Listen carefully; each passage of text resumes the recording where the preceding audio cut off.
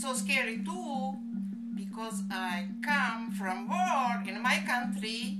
In my country, when the sirens are on for the bombing. But sorry, my English is not so good. Where we lived in London, most of the guys that lived in England and then some guys that lived in Australia, we never experienced racism. And I think we experienced it more here. I wasn't familiar with American accent, so I thought people are speaking Spanish. So I was like, why people are speaking another language? I was like, I didn't understand anything. And I studied more, but I was like, I can't understand, like people speak so fast. I didn't dream of, but coming here is a very big change. You even change your way of thinking. You think fast, it will actually... How they can see the TH, because I speak French, I speak African languages, your tongue never comes out. So it took me time to figure out how they do, three. I was saying tree.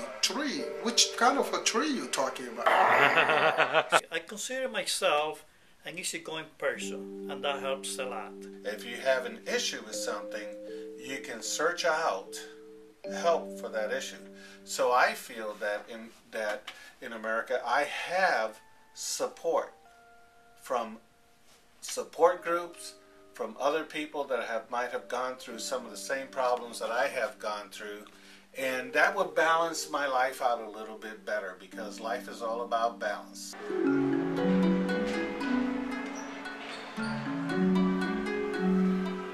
It's the country of the opportunities, and I really do believe that as long as you concentrate on what you want and as long as you are determined to achieve your goals. I can be Albanian enough and I can be American enough and feel right where I belong. But I think I really recommend people or immigrants to don't get disappointed, try more. I think what we have to do, we have to adapt.